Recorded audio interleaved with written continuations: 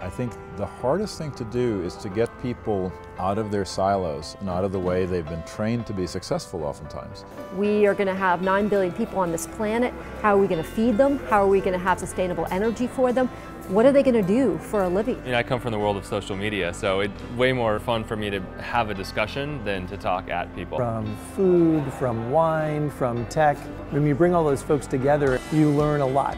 Part of what you have to do is change the mindset and the perspectives of the people saying no. The opportunity to get together with top thought leaders across so many different businesses and segments has been remarkable. And so a day like today, when you're bringing together all of these people from different worlds with different expertise and different sense of how we can work together, is a tremendous opportunity for me, because it's bringing in things that I wouldn't be thinking about otherwise and people I wouldn't be talking to otherwise. And this event is a really cool way to try to do it.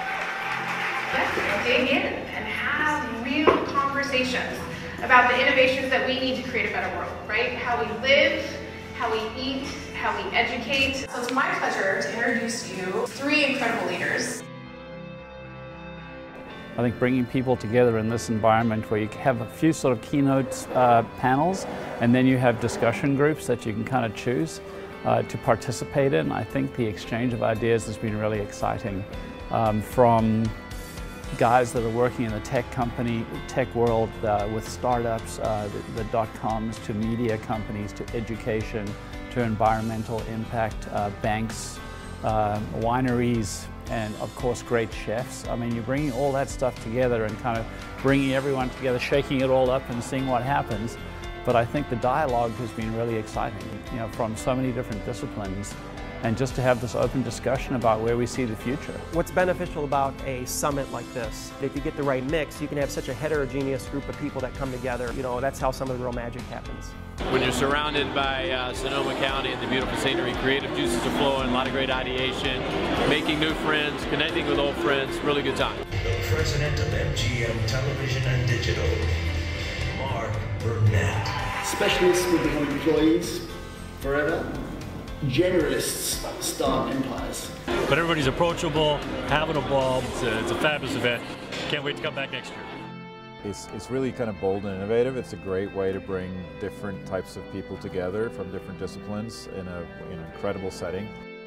I think there's an idea around understanding failure, and we need to encourage good failure, which doesn't mean you weren't prepared. It doesn't mean that you didn't execute with excellence. It meant that the idea didn't connect, and that's okay. I think that whether it's diversity or gender, the more different views that you have represented in the room or in a discussion or in a decision, the better off you're going to be. I like the meeting of the minds that is in a setting that is beautiful and comfortable, out of the sort of the rat race, hustle bustle. I love that bringing different people from different walks of life together, but all having a shared common passion around learning, talking, understanding, and sharing.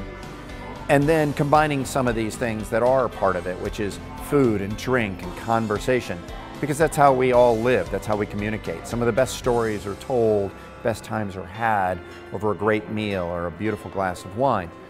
Is reconnecting and making new connections that lead to productive, fascinating, world-changing collaborations.